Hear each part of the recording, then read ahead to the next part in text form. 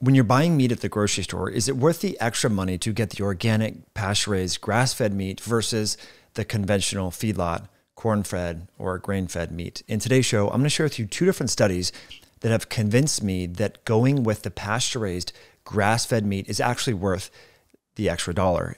One study that was recently published in the Journal of Animal Science and Biotechnology by Stephen Van Vliet over at Utah State University. His lab is doing a lot of great research comparing the phenotypic differences between conventionally raised feedlot grain-fed animals versus grass-fed pasture-raised regenerative animals in terms of the constitutions and constituents in the meat, not just the fats, the omega-3s, the omega-6 ratios and so forth, but the phenolics. We're going to look at that, as well as bison, the different compounds in bison, and the health of the animal and the mitochondrial metabolites, levels of oxidative stress, vitamin E, and beyond. So let's get into this study titled Pasture Finishing of Bison Improves Animal Metabolic Health and Potential Health Promoting Compounds in Meat. So what was really interesting about this study, and the graphics are phenomenal. I'll share this one on the screen right here, figure 4. So essentially what we're looking at here is the same animal, right? This is the same phenotype. These animals are not genetically or phenotypically different, but they're raised in different environments, eating different foods. And it turns out that those environmental factors are impacting the constituents of the meat that ultimately become your cells, right? We know that nutrition is the building blocks. When we eat food, the proteins and nucleic acids and the amino acids and the carbohydrates and fats, we use those for energy, but they become the building blocks for our own physiology, which I think is really interesting.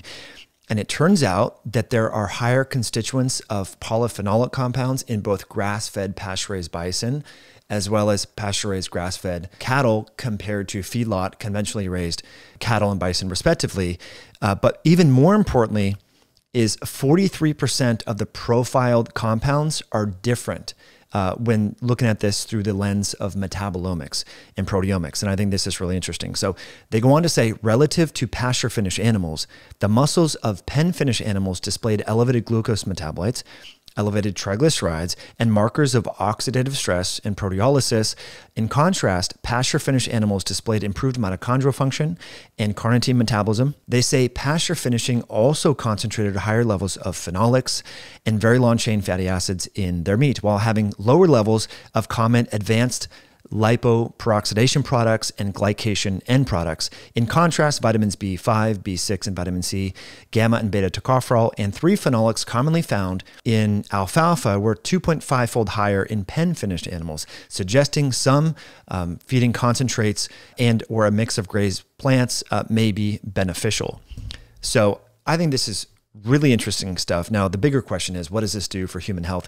We don't, to the best of my knowledge, have a randomized controlled trial where you have individuals eating grass-fed or pasture-raised meat versus feedlot meat and so forth. But presumably, because you're ingesting these micronutrients and the animals are healthier, logic would suggest that that would be a better food to eat. And so we're going to further dive into this and talk about this study as well, titled Pasture Finishing of Cattle in Western U.S. Rangelands Improves Markers of Animal Metabolic Health and Nutritional Compounds in Beef. But first, friends, I just want to say thank you all for being here. Thanks for hitting that like button and sharing this video if you found it helpful. Today's show is brought to you by our pals over at nadsunder.com, the makers of the best organic and non-sprayed cotton underwear for health-conscious men just like you. I wear Nads exclusively now. I'm embarrassed to admit I used to go to Nordstrom Rack and buy the cheapest boxers and underwear I could possibly buy. And I didn't think that the chemicals in the clothing could impact my genitals and overall, male health and overall health. But we now have good evidence to suggest that clothing off-gasses chemicals and microplastics, and that can be problematic, particularly for male health. We know that microplastics are concentrated in the penile tissue and they can get into your arteries, even the carotid artery and coronary artery, and cause problems with your long-term health. So if you want to optimize your health and really dial things in, I would suggest that you go to nadsunder.com and use the code HIH to save on the best organic cotton. This is non-sprayed cotton underwear that money can buy. If you're getting hot and using a lot of friction during exercise, you really should be wearing organic non-sprayed cotton underwear because you don't want those chemicals from the conventional underwear and boxer companies to get into your body. So visit nadsunder.com and use the code HIH at checkout. So getting back to the nutritional components and nutritional compounds, when we're comparing pasture-raised, grass-finished animals and grass-fed animals compared to animals that are raised in feedlots, fed basically grains that are sprayed with Roundup and glyphosate and all sorts of insecticides and fungicides and so forth. This is a great graphical abstract from the study that I was talking to you about bison. Essentially what you see is a more metabolically healthy animal, higher levels of fatty acid and mitochondrial metabolism and lower levels of glucose related metabolism, in contrast to the feedlot animals where you see a much higher concentration of omega-6 fats. It's interesting, the feedlot animals do have more taurine. They have more B vitamins, so maybe a combination of alfalfa in the grassy fields that these animals are eating might be helpful.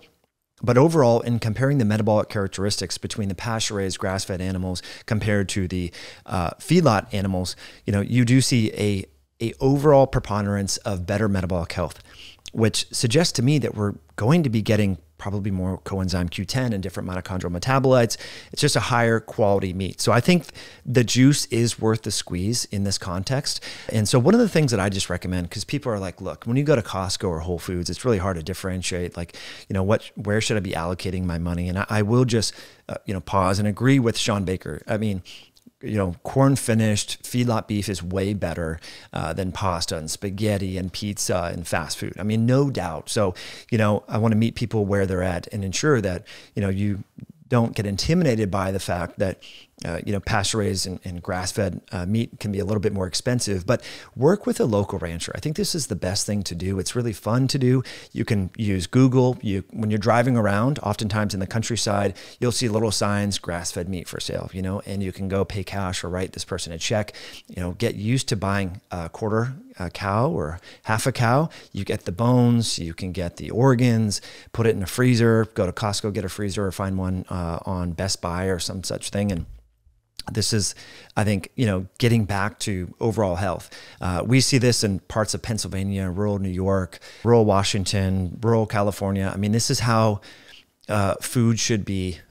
In my opinion, we should be getting back to the basics when it comes to food, because when we're relying upon these major ranchers and major food stores and stuff like that to give us fresh food, I mean, it has to be shipped on trucks and all that. I just think it's way better, if possible, friends, to buy local. And again, I know we've been talking about bison, but this recent report, another study that I was mentioning by Stephen Van Vliet at Utah State University, again, their lab is doing amazing work, finding there are much higher levels of polyphenolic compounds. And that's what I wanted to focus on as we finish up this video, because when we think of polyphenolics, anthocyanidins and things in, say, spinach or blueberries or green tea, we often think of, plant-based products, right? Like, you're not going to get polyphenolic antioxidant compounds in meat, right? Well, it turns out that evidence suggests that when you're eating meat from an animal that openly ranged on pasture and ate grass, those polyphenolics from that material that's, again, fermented in the rumen. The rumen is amazing. I mean, think about how that word has got itself into the English language. Like, you're ruminating over something, you're thinking about something. The rumen is this big bacterial ecosystem in multiple chambers that I think in like a 700-pound cattle is about the size of 3 beer kegs. Like, it's big. The rumen is just amazing. And it turns out that the rumen gets sick when cattle are eating too much grain. And so this is known as acidosis. And that can cause bacterial from the rumen to leak into the sterile compartments of the animal and cause them to die, actually. So it's really important for the animal health as well, for the health of the rumen, to ensure that these animals are eating what nature intended them to eat and design and optimize them to eat. And that is, of course, just grass on pasture and various grasses and things of the sort. So, when we sort of circumvent the system and try to accelerate the growth of these animals by giving them corn and soy and alfalfa and TMRs, total mixed rations, and this is a method of feeding cattle with mostly grains, synthetic vitamins enriched in, say, folic acid or cyanocobalamin or whatever, that can disturb the rumen and the health of the rumen. And the bottom line is we want to be eating the flesh of healthy animals. Again, we've talked about the mitochondrial metabolites, the nutritional compounds, compounds, the omega-6 to omega-3 ratios, the conjugated linoleic acid, CLA. This was really popular in the early 2000s as a fat loss aid. I don't think it's really amazing for fat loss, but there are other brain-based benefits and so forth. I think it is probably healthier.